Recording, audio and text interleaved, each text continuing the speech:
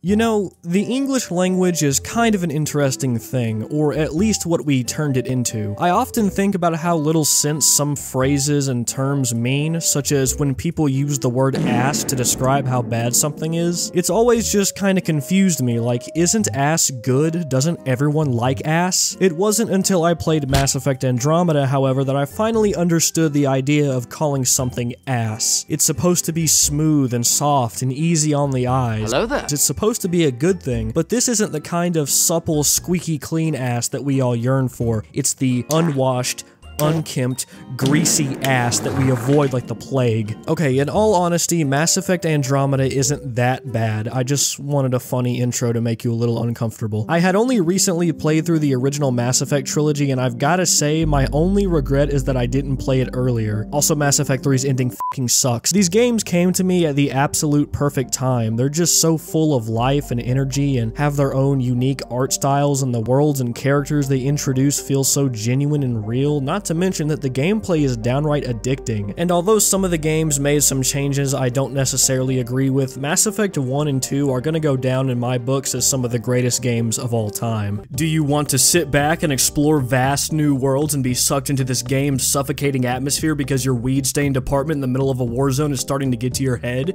You can do that. Want a strategic, fast-paced, and satisfying shooter that allows you to experiment with a wide variety of abilities because getting killed by 9-year-olds with the same exact gun over and over is starting to get a little grating? You can get exactly that. Want a group of people that all have interesting and lovable personalities that you can spend all your time around because everyone else you know and meet in real life are materialistic, dysfunctional weirdos? Hell, you can even get that. I don't think Tali is gonna harass me because I didn't like season 3 of The Boys. Also, Jack can sit on my face. And unfortunately, the adventure doesn't end there. Long before I even thought about playing the Mass Effect games, I was already well aware of the reputation that Andromeda had. Its facial animations are bad, I guess. That's pretty much all I remember from the controversy surrounding it. And also something about someone on BioWare like hating men or something. I don't know, go watch the Act Man video. Unlike series like Halo or other various games that were completely ruined by new studios coming in to fuck everything up, Mass Effect Andromeda was made by the same people that made the original trilogy in the first place, BioWare. So, is Mass Effect Andromeda really as bad as people said it was? Well, who knows? Maybe it's not so bad after all. Back at it like a crack at it. In my humble opinion, I think Andromeda's premise is pretty appealing for a number of reasons. It's relatively low consequence and easygoing instead of, you are the most important person in the galaxy, Commander Shepard. If you fail, we are all going to die. And that's something I can really appreciate. Literally, the entire point of this game is that you're going to just explore uncharted worlds in the Andromeda galaxy, which is a real galaxy, by the way. Yeah, that's pretty much it. Even though 10 seconds ago I said that this game being lightweight in terms of importance was a good thing, I will now pull a complete 180 and say the exact opposite. The game's plot is extremely lightweight, thus it's boring and doesn't give me a lot to care about. Oh silly me, this game does have consequence. How could I possibly forget about the Ket? The most boring alien race I've ever seen that has the most predictable plot twist of all time. The Ket are basically just these big dumb rock guys that are trying to understand some type of alien technology called remnant technology, and they just generally like making things more difficult for you. You could tell me all day long about how deep and detailed their backstories are and how they're the most well-written antagonists in history, even though they're not, and I wouldn't be able to get a quarter of the way through the conversation because they look like this. They look dumb. Now you might be saying, isn't that like judging a book by its cover? And my answer? Yes. Make a more enticing cover. I'm just going to be completely honest with you. I'm gonna level with you for a second. I do not remember more than 3 things about the plot of this game off the top of my head because it was so boring and full of stupid quips and sarcastic characters and mindless gameplay that I just don't remember a fucking thing. This game's snarky, quippy characters, its flashy art style, its empty-feeling pseudo-open worlds, its fast-paced, nothing like the original gameplay all combines into this empty-feeling game that's less Mass Effect and more like Destiny. That is not a compliment. Mass Effect 1, there's a guy named Saren summoning ancient machines that reset the universe every 1,000 years and you need to stop them. Mass Effect 2, you work for an organization that has questionable morals but put aside your differences to hunt down a new alien species. Mass Effect 3, the final fight between you and the ancient machines. Mass Effect Andromeda, you go to a new galaxy to find Earth 2 and the Ket don't want you to do it or something. Also, you have a sister that you probably don't care about. Also, all the Asari have the same fucking face. The game starts off in some big ship and then some weird energy attacks it that knocks your sibling that you don't care about into a coma. Then you and your dad that you don't care about go onto this planet. On the other side of the big weird energy wall that blew your ship up, you get a hang of the game's awful combat and meet dumb alien rock people that look like toys. And then you turn off some machine that's making a storm, and then the dad you only speak to for a maximum of 15 minutes dies to save you, and then you get some dumb AI called Sam with a really boring monotone voice that serves no other purpose in this entire game than to say shit that doesn't matter and open big dumb shiny doors. One thing leads to another, and the main character, named Ryder by the way, I forgot to mention that, ends up settling down on some desert world and establishing the first area of hospitality for the human and alien races. And then after that, the big stupid rock guys find you or something, and then you land on this planet called Aya, where you're introduced to the species called the Angara, and they look fucking terrible. Say what you want about them, but for me, they don't look like anything from Mass Effect. They look too cutesy, weird. They like vaguely look like the blue guys from Avatar. I don't know, I can't really put it into words what it is about them. They just look so strange to me. And they also look kind of similar to the Ket. Huh. I wonder if that has any plot significance there. So then to gain their trust, you go to some snow planet with nothing interesting to do, and then something happens, then you go to another planet, then there's some neon jungle, which sounds cool, but since it's Mass Effect Andromeda, it's just boring and samey, and you very quickly just want to get this shit over with and leave. So the Angara are actually getting ready to fight back against the Ket, which is why you're helping them, and in turn, need help from them. Another thing I forgot to mention was this thing called the Meridian, which is this item that can control these things called vaults on every planet that essentially just controls the climate and atmosphere, which just sounds so exciting, doesn't it? That I'm sure will be perfectly safe and won't have a certain someone trying to look for it. Oh no, the Ket are actually Angara and they're being led by some religious zealot that's seeking to take the Angara and then turn them into the Ket for something that I don't remember, and there's a wizard or something. So then Ryder goes to where the Meridian supposedly is, but it turns out that it's an ancient remnant city, and while Ryder and the gang are here, the bad guy Rock Dumb Leader launches an attack on the main ship where the stupid sister is, and then she fights them or something in a bit, which is admittedly pretty cool, being able to play as another character, and then she's captured and the bad guy leader takes the AI out of your head or something and uses it in your sister, and he's gonna use it to...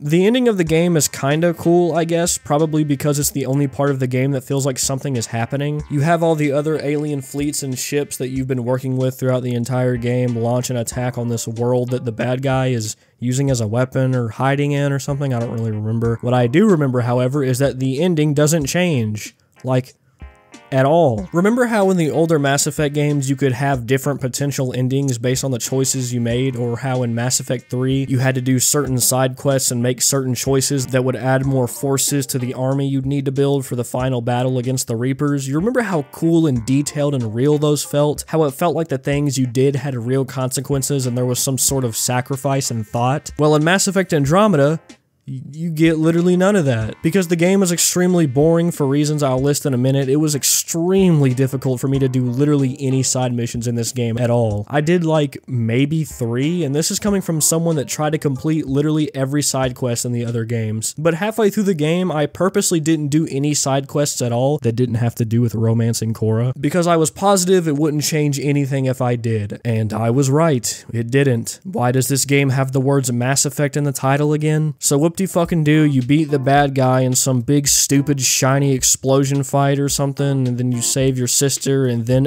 the end. I'm well aware that the amount of effort and detail I put into this plot summary is nowhere near what I usually do, and I have a reason for that. There's just not a lot about this game I can talk about. It doesn't feel passionate or particularly special. It's just such a boring game. Its plot is lighthearted and doesn't feel like it has any real weight, and that kinda sucks. The type of gameplay and the type of story that Mass Effect has attached to it doesn't serve this type of story or game very well at all. Maybe if this game was only focused on trying to be a game based on exploration, it'd be better, instead of trying to be about exploration and crafting with also some type of intersecting Mass Effect story with decisions and characters to look after in there too. And all of this might sound dumb or empty, and you may be right. If I'm gonna be 2 times honest with you, I'm not necessarily entirely sure why I even dislike this game as much as I do. The second I picked up this game and started playing it, I just immediately didn't want to play it anymore. The split second I touched down onto that first alien planet, I just felt bored out of my mind. Maybe it's the voice acting, maybe it's the art style change, maybe it's because everything looks so shiny and glows and looks like any other typical 2016 sci-fi game. Maybe it's the music, maybe it's the... Oh. Yeah, that's probably what it is. So come on and tickety-check yourself before you wreck yourself. The original Mass Effect games were cover-based strategic shooters. I've never played the XCOM games, but it's kinda like those, except you directly control your character, I think. The gameplay of those games were downright addicting. You could upgrade the 2 characters you decide to take with you, choose their weaponry, unlock new skills, and command them directly on when and where to use said skills and abilities. There was no jumping, only cover-based combat. The combat and movement, while feeling a little clunky at points, was very snappy and easy to understand. It didn't feel like there was one mechanic that didn't need to be there. Andromeda's gameplay is so fucking different from Mass Effect, it's basically the Halo 5 of the Mass Effect series. Sure, the gameplay isn't bad in general, it's just bad for Mass Effect, is a sound enough sentiment, I think, even if it is extremely overplayed. You can jump because the game incentivizes exploration more. You can dash like fucking Doom because the game is more fast-paced and explosive. The running and walking animations are far more procedurally generated than they were in the originals, and while I love procedurally generated animations, I don't know, something about it is just really satisfying to me. Again, it's not Mass Effect. Here's an argument I see in the Halo community a lot, so I'll acknowledge it here just in case I see it. When someone talks about how Halo 5's gameplay is literally nothing like any other Halo game, the response is always, "Oh, so just because it's not Halo 3 means it's bad, huh?" Yes.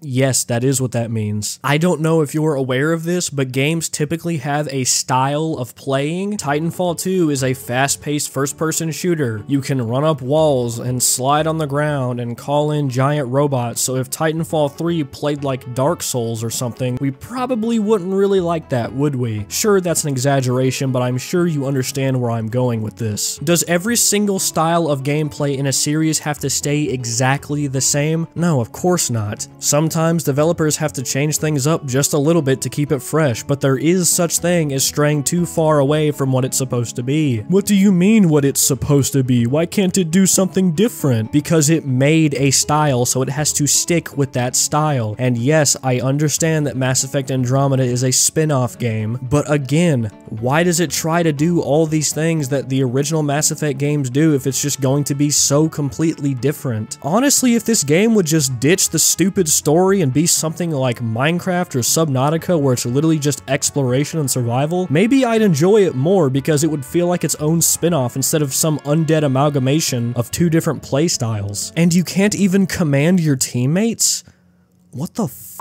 That was literally some of the most fun parts of the Mass Effect games, unlocking new abilities for your friends and teammates and seeing what they could do in the battlefield, but in this, you can't control them at all. They just run off and do their own thing. It's possible that I accidentally changed something before I started the game, but I doubt I did. If this game even has an option to make teammates attack automatically, it just makes me not give a shit about their abilities because 9 times out of 10, I'm not going to be looking at them at all and just trying to either go shoot something else or shoot at the same thing thing they're shooting at. I've been doing nothing but shitting on this game for the past however many minutes, so what are some things this game does right in the gameplay department? Well, if you count performance as gameplay, and I do, the game performs really well. I had almost all of my graphic settings maxed out, and this game ran at a solid 120 to 144 frames the entire time. Even when I had OBS running and when I was out in open areas, frames didn't drop at all. Frames rarely dropped. And this wouldn't be that impressive if a lot of the environmental graphics didn't look so good, because they do. Most of the time. All the reflective and shiny interiors and the more natural environments looked really good most of the time, but the character models and textures don't. Look at this awful looking beard on my character. It looks so weird. It's like a bunch of microscopic Cocoa Puffs and I fucking hate it. Don't even get me started on the fucking terrible lighting and how it makes all the hair in this game look like plastic. Not to mention that the character customization itself sucks too. I know that the original Mass Effect game's character customization wasn't exactly the most in-depth thing ever, but this could have been their chance to do that. In the original Mass Effect games, you could choose the color of your skin and your separate eyebrows and stuff like that, but in this, your eyebrows and the entire structure of your face and its complexion is tied to one thing. So if you see a certain pair of eyebrows you like, but it's attached to white skin and you want your character to be something that's not white, well, guess you're gonna have to go find another pair of eyebrows then. Even when I'm trying to compliment this game, it eventually just turns into an insult. I guess I should probably say that the gameplay on its own, at its most basic form, isn't bad. There were several points in the game, most of the time really, where it was the type of game that you can just sit back and mindlessly play. It's like a Marvel movie. Actually, wait, that's a perfect analogy. This game's gameplay is like a Marvel movie. It's shiny and colorful and looks good enough, but it's not something you're gonna want to come to for some kind of lasting impact or intellectual challenge. You just sit back, turn your brain off, and let the punchy gun sound effects echo throughout your mind. Again, it's just like Destiny. But it's not Mass Effect, so I'm still confused as to why. Another thing I really hate is how you can access literally any ability across any class and subclass anytime you want. You can even change entire classes whenever you want, because who needs experimenting with different classes and seeing what works best and having some type of concrete acknowledgement of the type of character you're playing as and dedication to your decision when you can literally just be anything. That's why Mass Effect 2 is so good to me. You choose a class, your weapons and abilities are limited to what that class can do and wield. It feels like the decision you made is more important and concrete instead of just being able to be whatever you want whenever you want. How can I think my character is interesting when he can do literally anything? Better yet, what use do my teammates have if I can just do whatever they can do whenever I want? It's not even a matter of having big shoes to fill, it's just that they didn't even stick with the formula at all. And again, that's perfectly fine. Spin-offs are allowed to exist, but like I said earlier, Andromeda isn't one extreme playstyle that's a world's difference from the original trilogy. It's a weird zombie that's like half old shit and half new shit. So it's just in this weird middle ground because it wants to be something different but still keeps a lot of properties of the originals. The armor customization is nice, I guess. Being able to change the light colors would have been cool, but that's fine, I guess. You know what? No. I wrote down in this script that the armor customization is good. F that. Honestly, f that. The armor customization in this game is not good at all. Or maybe less of the customization wasn't bad, it's just that the armor you're given sucks. Almost every single set of armor in this game looks identical. It's like Halo 5 armor, where like, its design sort of looks different, but every single piece of armor has like the same function like shit on it. Like, you know, like no matter what the armor looks like, it's always gonna like be in the shape of a tank top and have like dumb thrusters on the back, and it sucks. The way your guns match the color of your armor is kinda cool, at least I think they do, and if not, then that's a really weird coincidence, though I'd rather just be able to customize their colors separately, because what if I don't want them to match my armor? What if I think that's a little tacky? The music is kinda decent at certain points, I guess, though now that I think about it, a lot of the times it just sounds extremely generic and straight up bad, especially on the main menu. I think that's pretty much all I can think of in the gameplay department. If I didn't mention it, I'm probably okay with it. Maybe don't hold me to my word on that one. But now let's get into the second biggest reason why I really don't like this game. I'm over here stroking my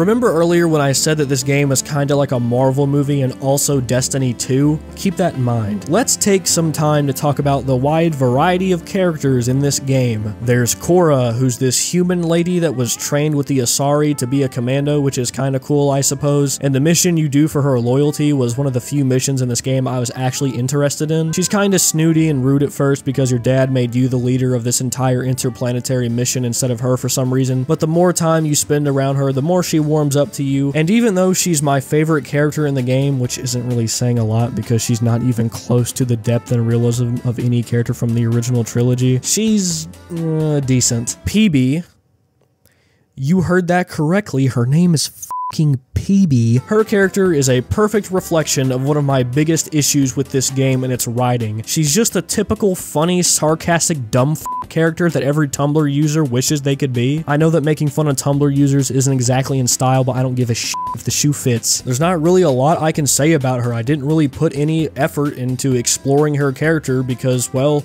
like the entire rest of the cast, she just felt boring. She just makes dumb quips all the time that aren't funny. You could say I'm judging a book by its cover again, and you'd be right again. Make a better cover. I quite literally know nothing about Liam Costa because I never said a word to him. He looks kinda like Childish Gambino and makes dumb quips every once in a while. Vetra Nyx is a female Turian who, sure, is cool because it's a female Turian that for some reason never existed until this game, is still just boring because she does nothing but make dumb quips every once in a while. Also, why the fuck would I romance a Turi? Jaal is one of the few newfangled aliens that I already said looks stupid. He's fine, I guess. The only reason I dug into his character more than others is because I accidentally walked into the room he was in, which started a conversation. He's kinda like this fish out of water, which sure, may have been interesting, but as I said, boring. And finally, there's Nakmor Drak, who is so fucking boring and uninteresting that I never even looked in his general direction once. With Mass Effect 1 and 2, the cast of characters was infinitely more interesting than any of these guys. Not only in design and backstory, but just their physical designs in general. Sure, not every single character from those games was super interesting, but after talking to them, I at least cared about them. And even if I didn't, Mass Effect 2 gives you a reason to interact with your crewmates to gain their loyalty so they don't die at the end of the game. This game doesn't even seem to care about its own characters, so why should I? This would have been the part of the video where I say something about the characters being the centerpiece of the game, and in a way it is, and the characters of a Mass Effect game also are one of my most favorite aspects. They're the people that surround you and are gonna be with you throughout the entirety of your journey. But I'd argue that the thing that just fucks this game up is its weird, flashy, loose gameplay. I don't even know how to explain it. And I already talked about that, so I'm not gonna say much more, but I cannot stress enough how weird and strange and just uncharacteristic to the franchise this game's gameplay is. I guess that's it, really. I don't really know how to end this video, which is appropriate because I don't really understand Mass Effect Andromeda as an experience. It says Mass Effect in the title. Sure, it's got some neat little characters in there, and it has the weapons and aliens we all know and love and recognize, but the gameplay is just way too jumpy and flashy, and the game doesn't know if it wants to be a mineral mining exploration game or a backflip explosion field jump shooter like Destiny. When I completed the main story of this game, I had zero drive to do anything else in it. If I'm having a slow day or just for some reason feel like being tortured, I may, in some reality, in some timeline, open up my Steam, navigate to this game, install it, boot it up, and play it. But as it stands now, and probably an extremely long time, it will stay uninstalled and left to rot in my library.